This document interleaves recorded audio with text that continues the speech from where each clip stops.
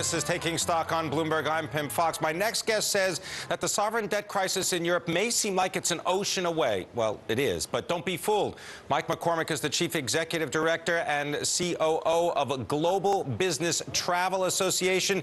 He joins us now from Washington, D.C. Mike, good to have you with us here on Bloomberg. So tell us, what are the potential effects of a Eurozone debt crisis on business travel? Because right now it seems that business travel has come back. It's actually strengthened in December.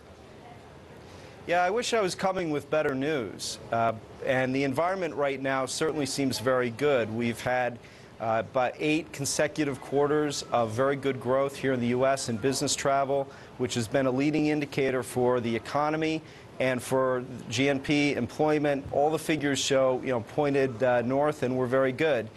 We're very concerned, though, with what we're seeing on the horizon.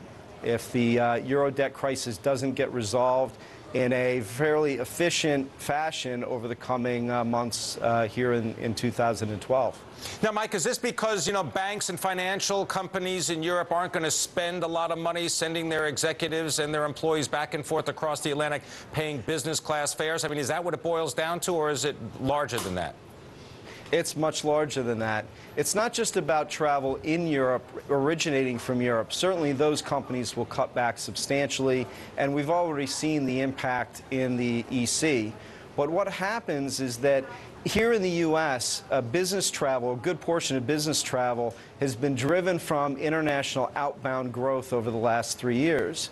So when that starts to compress, when all the traffic that was feeding airline growth in business class and first class in premium economy classes starts to decline, or at least the growth goes away, it has a really significant impact across the industry.